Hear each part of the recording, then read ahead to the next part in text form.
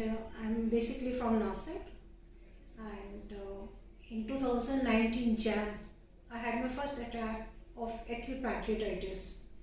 The disease was not known to me at all, and I was hospitalized with acute pain. And even though it was Sunday, within 2 hours the doctor did my CT scan, my sonography, and I was detected and I was shifted to ICU. I was there for 10 days in ICU, another 5 days in my room, and I found the hospital, the management, the staff, doctors, all excellent.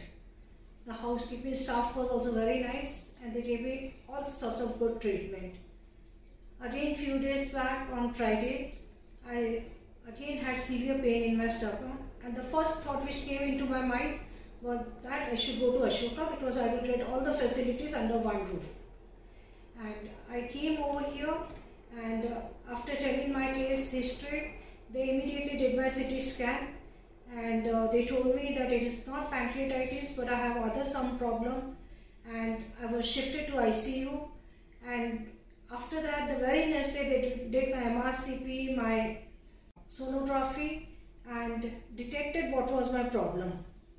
And immediately I was given the treatment. I was kept in the ICU again for a few days and then shifted to the room. And once I came to my room, I found the nursing staff, the housekeeping staff visiting every half an hour to see if I have a problem. And as and when I called them, every time they were there at my call. I did not have any problem from any of them.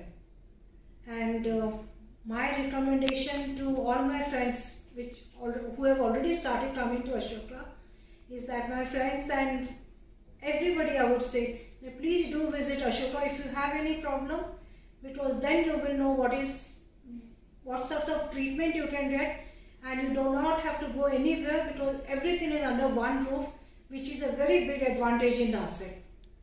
Very few hospitals have this, and within a day your problem can be diagnosed and you can be given the treatment.